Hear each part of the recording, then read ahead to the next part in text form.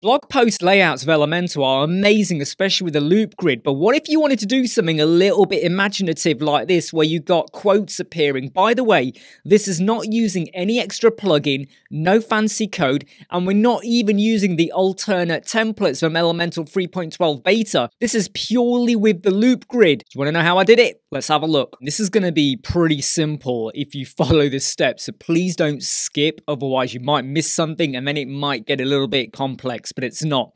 We're on the posts page of WordPress. Now, what you'll notice is I've got quite a lot of posts. These are all fake posts. But every other post has no title, no title, no title, no title. Now, all of the no title ones currently fall into the WordPress category. And all of the ones that do have a title have the Squadron category. You might have called, I could have called these ones here where there's no title quotes or something like that. Give it whatever name you want. The only reason I'm telling you to do this is it makes it easier if you ever want to change what I'm about to show you, okay? Now, let me just show you the difference between the ones with the title and without the title. Let's go and edit with the title, and we'll also edit without. So here's a post with a title. It clearly has a title. And if you were to scroll down, eventually down here, you can just see it with my mouse there. I have a featured image, okay? There is a featured image, but what you might notice, and you might not see it, below there is no excerpt, okay? I'm going to move myself. So just to reiterate, we have a title. You would obviously have content in there as well because it's a blog post at the end of the day, but we have a featured image and we have no excerpt, okay? If we go to the other one where we have no title, we also don't have a featured image, no title, no featured image, but we do have an excerpt. Okay, the excerpt bit is, for me, a little bit important as to what we're going to do, and there we have it. Does that make sense, okay? So let me just quickly say it again. Title, image, no excerpt, no title, no image, with an excerpt, okay? And then make sure you put it into the right category. Right, let's just close both those down. That's what we did there. Now what we're going to do is open up a new page. Believe me, it gets really simple after this. Let's just go over and drop in the loop grid. You do have to have Elementor Pro, you got to have the Flexbox activated, and you got to have the loop grid activated as well. We're going to drop that into there. The very first thing I'm going to do before we start designing the template is I'm going to make this be a 1000 boxed width, okay? It's a good idea to do this when you're doing blog posts, otherwise they might not look right, especially when you start to mess around with some of the values. Now let's start messing around with the template. So I'm going to make sure I've clicked on the loop grid and I'm going to click create a template. You always get this message to hit save, go away and do that. So let's just get started. First thing I'm going to do is drop in a C2A or a call to action widget. The reason why I'm going for the call to action is because it comes with a lot of components for you, like the image, header, button, all of that. I'm going to remove loads of those here, but I just want to show you how that works. Now, obviously, when you drop the call to action in, it does go and sit inside a container here. This is all within the template at the moment. So let's just click on the container first. I'm going to zero out all of that so everything is up against the margins and borders. I'm also going to give this a minimum height of 300. The first thing I'm going to do is make the image be the background image. So I'm going to click over here to where we have dynamic tag and I'm going to click featured image. And one of our images will now pop up. I'm also going to change this to go from classic to cover. That then puts all the wording on top of the image like that. I'm going to set the image to also be a full. Now I'm going to get rid of loads of content. Let's get rid of the content there, get rid of the title, and I'm going to get rid of the button text as well. I'm going to make the title be the post title. So click the dynamic tag and go and pick title like that. And we now have the title. I'm going to go back over, I'm going to go over to my style now. I'm going to set this title to be on the left-hand side. I'm also going to get it to sit at the bottom as well. We are going to mess around with how this looks, and I know you can't see the text properly, but that will become clearer when I bring through the images I've got there. I'm also going to get rid of the padding, and then I'm going to just say, give me about 15 all the way around like that, okay? So you can position it exactly how you want, okay?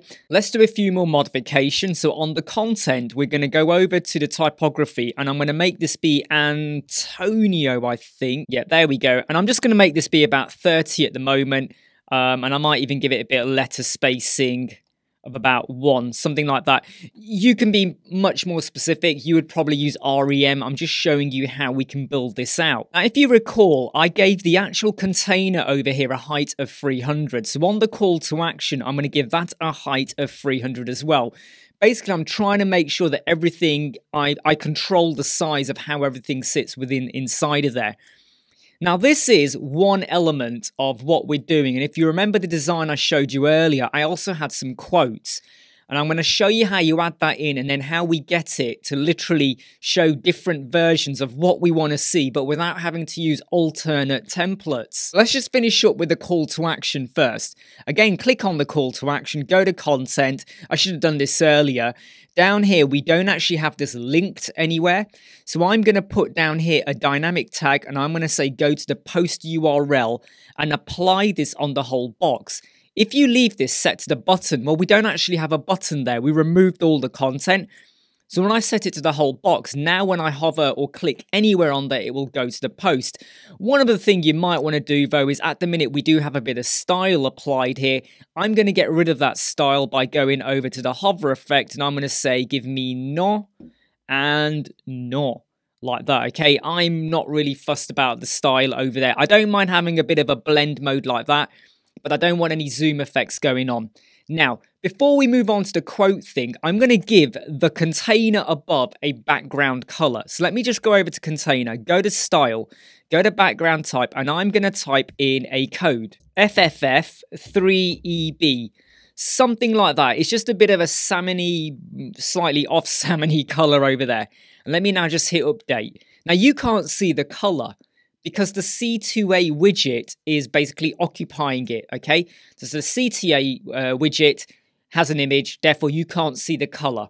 Now let's go and put in the quote. Let's go and grab the quote widget, which is this one here, and I'm going to drop it in at the bottom. Now, as soon as I do that, look what's happening over here with the navigator. We have the call to action and we have the block quote. I'm now going to modify everything we have on here. Let's just clear it all out, change it to be a quotation like that, get rid of the name and get rid of the tweet as well. Now, as far as the content goes, I'm going to click the dynamic tag and I'm now going to pick the post excerpt, and the post excerpt will appear. Now, in this example, nothing appears because remember, post 1, the ones with the image and the title, do not have a post excerpt. Do your typography, do all of that. You might want to change your quote color as well. And when you now view our page, this is how it's looking. And you can see that at the moment where we have a blank quote, I mean, look, it's basically alternating. It's doing what we want, right? Okay. So we're getting image with your title that you can click and it's going to take you over to design. But then we have this empty block quote. So we want to hide that. Where we do have the quote, we don't mind, but we want to hide it where we don't. So here's the steps you should follow. Firstly, go to the container and make sure that you've got the gap between the elements to be 0, okay? So that now, if you see what I did, if I put that back to how it was, the gap was a little bit bigger, you pop it to 0 and it reduces it. Then click on the block quote, go to your margin, and now put a negative margin until it's completely hidden. Now, I believe it's probably going to be something like minus, I don't know, we'll go with minus 95. Now, the problem with when you do that now is everything is kind of, like, look at the block quotes. They now look really, really weird. So go back to the container and now hit center. Now you might go, why didn't you do that earlier on? The reason I'm showing you that now is that it starts to make sense. So for instance, if you come here and this is how it looks, it's because you haven't centered the original container. Well, the container where the loop grid template sits within here. Remember, we're still within the loop grid. Everything we're doing at the moment. What we can now do, though, on the loop, not the loop grid, sorry, the block quote, is do a bit more styling on it. So at the moment, I think that quote is a little bit too high. So I'm going to add in about 30 over there from the top for the padding. As soon as you do that, it pops back out again. So I'm just going to say, give me a minus 30 at the bottom there. So what I've done is rearranged or positioned that to be within that estate, like the 300 by 300 estate, and it looks okay. That, in a nutshell, is literally it. That's all you've got to do. And what I'm now going to do is just, by the way, you would obviously want to go and check how does this look on the mobile. So if I was to go here, Go to mobile, you would probably add a bit of padding in on the, you know, the container left and right. I'm just going to change this to be 3 columns wide. We're going to have 9 showing, and I'm going to go down to the query. I'm going to just set this to be ascending because it's the order I created everything. Okay, and look, you can now see my text and quotes have come pouring in. But here's the reason why I said give it a category. If I had gone in here and I had said exclude, and I had gone for term, and I think it was WordPress, wasn't it? And I do that to exclude it. Now we don't have the quotes. Okay, we just have the ones with images and text come in. Whereas if I was to get rid of that and say actually exclude the ones that were called Squadron, instead like that, now we would only get the quotes. Does that make sense? We get this styling kicking in. But I'm just going to get rid of that because I want to show everything there. And if you want to make it look even better, what you can do is if I just hit edit template, you can add a bit of an overlay onto the images because they do look quite strong against the wording and you can't fully read the words over there. So if we go back over to, say, the call to action and we go down to the style to where we have the hover effect, where I said we're not actually going to have a hover effect, I'm going to go in and put the same color that we had before, which is FFF 3EB like that. I mean, I'm going to make it be quite transparent, something like that. So it kind of slightly, you know, it makes the text bounce out a little bit more like that. I mean, I'm going to go to my block quote as well, and I'm now just going to drop this down to be, let's just go for a grey colour, something like that. Just looks a little bit better. I think this is really, really cool, and you can just do this, and I think it's amazing. But I would say that. Hey, I'm Imran Web Squadron. I hope you like, subscribe, share, and follow. I'll see you soon. Never break, always fight, never quit, do it right, play the game, win it life, have no shame, there's no time, feel the pain, live the grind, I could change, in my mind, pick a lane, commit and climb, the only way to win it life, I never miss, that's fact, taking big swings, bitch, hand me the bat.